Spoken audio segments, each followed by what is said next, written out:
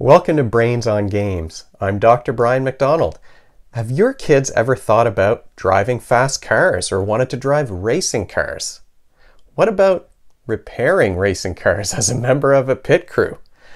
What if instead of fixing those cars, they were doing math? Well, that's the theme of this episode's game, Pit Crew. This is a game for up to 9 players, aged 10 and up, and it plays in only about 15 minutes. Like I said, the theme is about being a member of a racing car pit crew where you're getting the tires changed on those cars, you're fueling it up, you're making sure that the engine is ready to go, and you're pushing that car out onto the track in order to begin the race. Let's take a look. So in pit crew, you're going to be working to get this car on the track, and you might be working in teams of 2 or teams of 3 with everyone simultaneously playing cards to get the tires, the engine, and the fuel filled up. Now the numbers you see beside the tires are your starting point. Your tires need to have a card placed on them that is 1 higher or 1 lower than the number beneath it. So I could play a number 3 here beside the 4, and then I could play a 4 on top of that. Each tire needs to have 4 cards. Once you've got those 4 cards played, you put a little tire cap on the end of it to show everyone that that's done. Here you see that there's 2 X's. Those X's mean that you have to have a pair of cards. Oh, and look, I managed to draw a pair of 7s. And this number, this to me is the most interesting part of the game.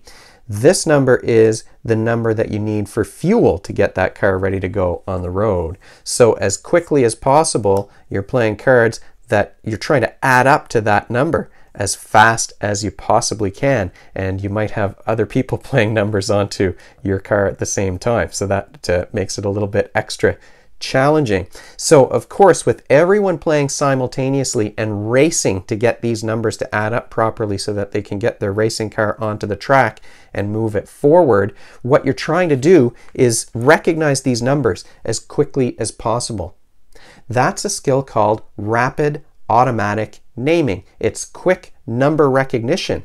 Now, rapid automatic naming is a skill that we measure in psychological assessments when we're looking at reading with letter recognition skills, but also in math. If you're going to do those quick calculations, you need to just be able to recognize those numbers as quickly and automatically as possible. So rapid automatic naming is the first skill that's involved here in Pit Crew.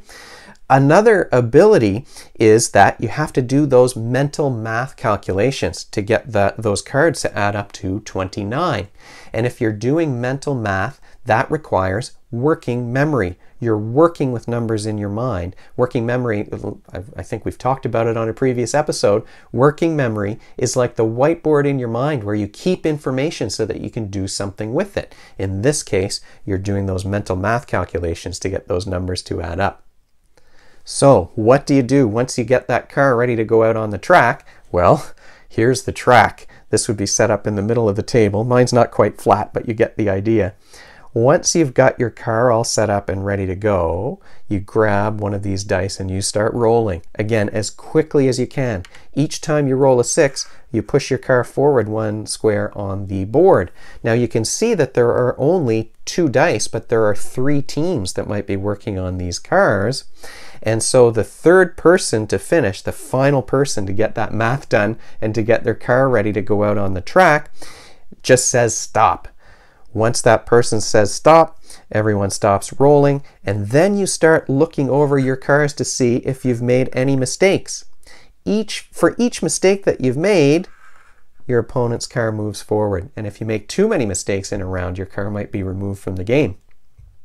So that's Pit Crew, a game requiring rapid automatic naming in the form of quick number recognition skills and working memory because you have to do fast mental math calculations. Now, some kids find that simultaneous calculating to be kind of stressful. One of my boys finds this game to be quite a stressful one.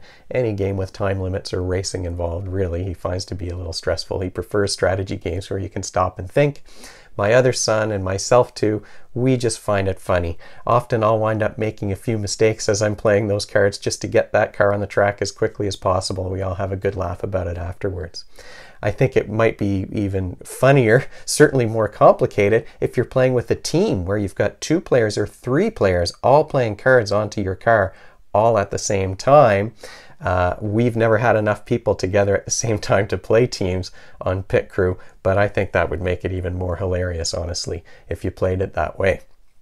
Next time, we're going to talk about a game that's really about economics, a game that helps kids to understand supply and demand. It's a game that I really like. It's a bit more complicated in terms of strategy, so we'll take a look at that next time. Hopefully you'll join me.